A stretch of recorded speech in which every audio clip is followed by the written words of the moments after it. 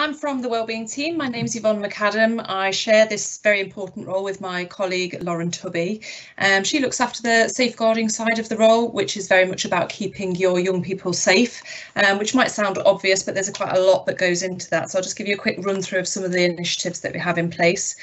We have eSafe software on all of our computers across the college and laptops that we loan out to students who may be vulnerable or particularly during lockdown might not have had access to IT.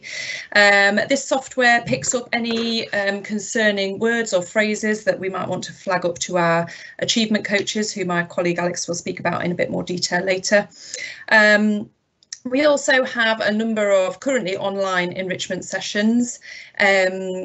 We've been doing Prevent this week, which is all around British values and ensuring that our young people don't get involved in any kind of terrorism or extremist behaviour. We have a system to report abuse and bullying. So all of these things, although it's kind of the less exciting side, if you like, it's the side that's obviously really important to make sure that you feel your young people are safe when they're with us. So the side of the role that I look after in the Wellbeing team is around enrichment, students' union and mental health. So my colleague Will looks after all of the sport and online enrichment, which we're hoping from September will be a lot more face-to-face. We're a member of AOC Sport, which is the Association of Colleges, and this allows us to get involved in lots of national and regional sports competitions, as well as our Freshers event, which is every year.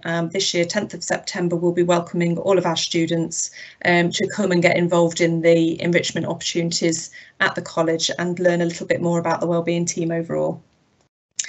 Students' Union is looked after by my colleague Liam. We're currently eagerly awaiting the results of our election, which has been running all week, to see who our new student president is and the associated roles with that. So there's a wellbeing role, a inclusion and diversity role, a number of others, to make sure that our students are really getting involved in the college, feeding back to us what's important to them, helping us to improve our services to them, and they're always our first port of call when we have questions about, you know, what they might enjoy or what they're looking forward to and what we can help them improve. That's involved a number of different things. We've been talking to MPs about the development of the Broadmarsh Centre. We've been involved in social action groups. We have a lot of clubs and societies, including the Green Society and LGBT group. So there's loads going on that your young people can get involved in, and we really enjoy that kind of interaction with them, and we've really missed them over the last year when we've not been able to see them quite so much face to face, but there's been a lot of online activity.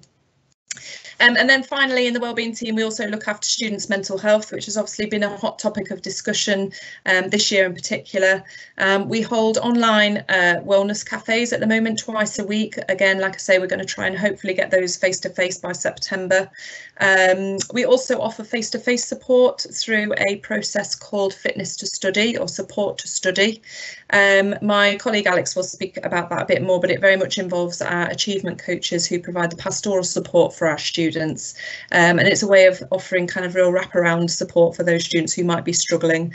We look at what support's in place already and what more we can offer, whether that's external counselling or groups that we can offer in college that might kind of encourage them to feel comfortable and fit and well and be able to achieve. The achievement coaches and tutors can also make adjustments to work if that would help the young person to achieve better.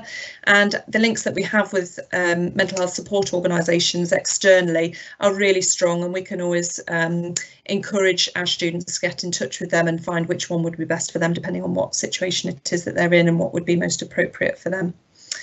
We're also a member of the Association of Colleges Health and Wellbeing Charter. We're working towards being able to achieve that accreditation very soon, and part of that is enabling our mental health first aid trained staff, who we've got almost 50 of now across the college,